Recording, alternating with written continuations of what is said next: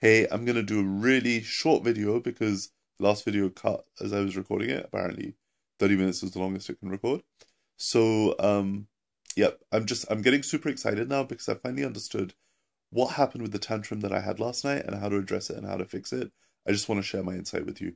So, this is now day 19 of the 28-day Super Juice Me program as part of the world's biggest juice detox. I'm actually on day 20 and I'm recording the video from yesterday because yesterday by the time I got home I was just like, I need to sleep. Like, I need to sleep. By the time I just shut down, I was like, okay, let's just shut down, switch off, get to bed and sleep a little bit. So the challenge I was having was I was desperately craving something. I was desperately wanting to eat some food. And I wanted something warm. I wanted some meat. I wanted some doner kebab. I was parked outside the doner kebab shop. I sat out there for over 40 minutes, right? It's probably like an hour almost. An hour that I could have been sleeping, right? And sleeping would have been really beneficial for me.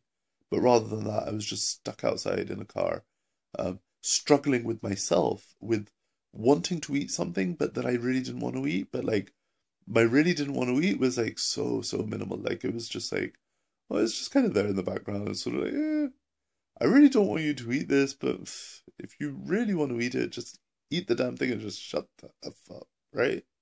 It's kind of like one of the things Jason Bell says, right? Um, if you're going through one of those like tantrums, eat it and shut up, or don't eat it and shut up. But whatever you do, just shut up, right? I just couldn't get it to shut up. It was really bizarre. Like the voice in my head, like it wouldn't shut up. Like the craving inside of me. I was just like, oh, I really want this, but I don't want to eat it. So on reflection and in hindsight, like that's part of a behavior, right? That's conditioned behavior, conditioned response. That is what I would do by default when I'm on my own, it's late at night, I'm bored, I don't want to sleep because I'm kind of feeling crappy, but I want to do something. And eating was a really simple solution out because it meant I felt more crappy, right? It meant I did something and I ended up like numbing the sensation. That's what it was. I basically would numb the crappy feeling that I was feeling on my own at night without anybody to talk to, without anybody to um, turn to, and just still being alert, being awake, right? Not being tired and not having something to fixate my attention on. So what it is you're it's like a little child, right? Little child, they say, I want some chocolate. You go, no, chocolate. But I want some chocolate. You go, no. But I really want some chocolate. No. And then they start like kicking up a tantrum and a fuss, right? So there's two ways that you can address the tantrum, right? One is you give the child a chocolate, and then the child has a chocolate and they shut up. And then they're gonna have another tantrum because they're gonna have a sugar low and then it's just gonna be cyclical. Or you distract the child with something that is more interesting than the chocolate, right? And you divert their attention. And it works so well with children, right? You do it with children. Like I do it with children all the time, right? If they really want something and they can't have it for whatever reason, um, I find something else to focus on. And before you know it, the child's like totally fine, right? Like they're just playing along, like they just get involved with whatever it is that you do, right? And obviously you need to engage them enough. Like once they're engaged and bought in, then their attention just completely goes into the next thing and they completely forget about the thing they wanted before. Um, and we're like that sometimes, right? And that inner voice, that sort of inner kind of craving tantrum, kicking off a fuss noise that goes off in your head is exactly the same. Feed it by giving it either what it wants or something more inspiring. So, I have now vowed that whenever that happens, my go-to response is start getting grateful. Find some things to be grateful about, right? And the thing is, the moment you fixate on gratitude, you get into a state of gratefulness.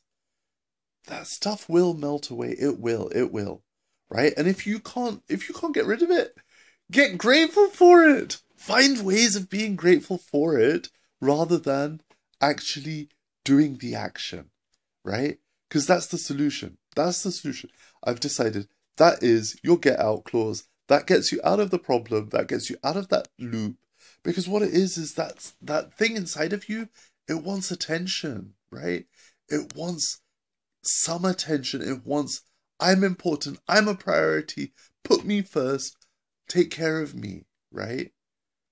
And in the past, that was done by giving it things that we thought would nourish it as, for the body, by food, right? We would lift stuff up into our mouths and feed ourselves with stuff. Whether it was ice cream or pizza or McDonald's or fast food or, I don't know, rubbish, junk food, right? Crisps, potato chips, whatever it is. We'd feed ourselves with that stuff and be like, yay, I love myself. I'm giving myself this wonderful feeling inside. But we would feel rubbish after we've consumed whatever that thing was and that temporary state passed, right? Because actually what we really wanted was that feeling inside. It was that state inside of ourselves of how that made us feel. That was what we were really after. That's what we really desired. So, to give that to yourself, nourish yourself with gratitude. Give yourself things to be grateful for. If you're feeling hungry, if you're craving something, if you want to eat something that you don't want to be eating, that you've chosen not to eat when you were in an ideal frame of mind and now you're struggling, watch this video on repeat until you get it, right? What are you grateful for? Yeah? What about your experience are you grateful for? What are the learnings you've had in life that you're grateful for? What are the things that happened today that you're grateful for? Who are the people in your life that you're grateful to have? What are you grateful to yourself for? In what ways can you be grateful for the decision that you made to start this journey, right? What is this challenge offering you the opportunity to grow through, right? How can you be grateful for the challenges that you're facing, right? What is it in your experience that is going to propel you, right? What can you be grateful for in this moment, right? What muscle is being worked? Be grateful for that. Yesterday, I exerted a level of control for myself that I never knew I had. I thought I was just fickle. I thought I would just fall into the trap. Yes, I ended up eating something. I had a juice in a bar. Like, I gave myself a get-out clause by prepping ahead of time. I had some extra juice. I drank that. I was still wanting something. I had a juice in a bar. Eventually, I was just like, shut the F up. I'm going home. I'm not going to eat it. Right? It took me over 45 minutes to get to that point. I struggled. I watched so many of the videos that I've got on the Super Juice Me app. I would have gone online. I would have found videos. I would have found anything. Like, I need to make a playlist for people that are struggling with this. Get inspired. Find your inspiration playlist. Get grateful. Find something. And that's the thing. I ended up being grateful for someone else's advice, someone else's wisdom on how to address the thing I was struggling with. Yeah? Jason's take on it, it's a mental tantrum. You're going through it. It's not physical. You don't feel hunger. You're nourishing your body.